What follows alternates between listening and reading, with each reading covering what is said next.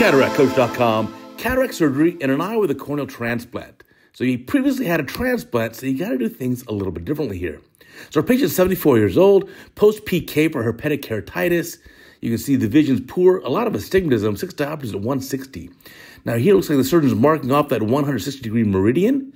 Alrighty, perhaps maybe putting in a toric lens that can help with that, but 6 diopters is a lot. Now, here's one paracentesis, here's another. Make these more so at the limbus. You certainly don't want to involve the graft. Now, here comes some viscoelastic. That looks great. And let's see the main incision. Again, I like it a little bit more towards the limbus, a little more nicking those limbal vessels. And now, looks like peeling off a pupillary membrane there. So perhaps this patient had some prolonged inflammation here in the eye and has this pupillary membrane. And look at that. Using the capsulorhexis forceps, you can peel that off pretty easily. And now, maybe some viscomydriasis. Let's see what's going to happen next.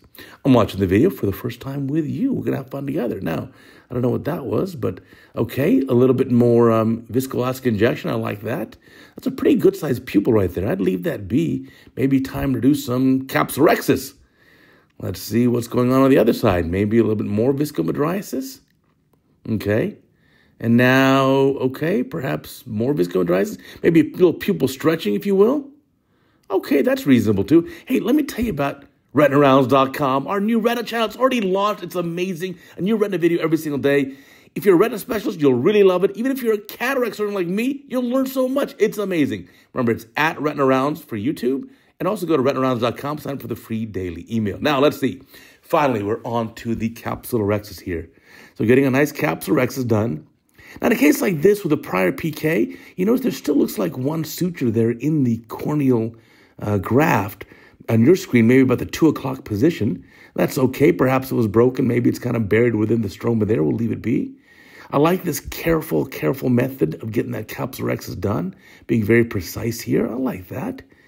Now, in a case like this, the endothelial cell count is going to be low. In these transplanted eyes, you can't expect a normal endothelial cell count.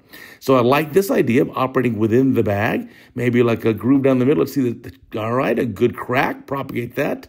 Now we've got the video fast forwarded, and let's see perhaps, so like a stop and chop. I like that technique a lot. Now, fortunately, this is not too dense of a cataract, so you can aspirate this with a minimal amount of phaco energy. Be sure you use some good phaco power modulations like some burst mode or pulse mode, a relatively low duty cycle. If you don't know what those things are, you better go to CataractCoach.com and look it up. Now, let's see, finishing up this case, getting that nucleus out of the bag, nice and easy here. Last thing you want is a broken capsule, so be very cautious here. Be extra careful. And now, let's see. All righty, maybe some cortex removal time, a little more viscoelastic. Here's a bimanual IA. I like that technique. Remember, with the pupil coming down a little bit, make sure there's no residual lens cortex left in the capsular bag. Now, my favorite part to look that up is after you get the IOL in the bag and the eye still full of viscoelastic, use your chopper or second instrument to lift up the iris kind of 360 and look and make sure you've got everything looking nice. So here's more viscoelastic going in there in the capsular bag. That's good. And let's see, a little bit of cortex that's left. Good spot there. So using the bimanual approach here to get that last bit out. That is important. That's going to cause a lot of post-op inflammation.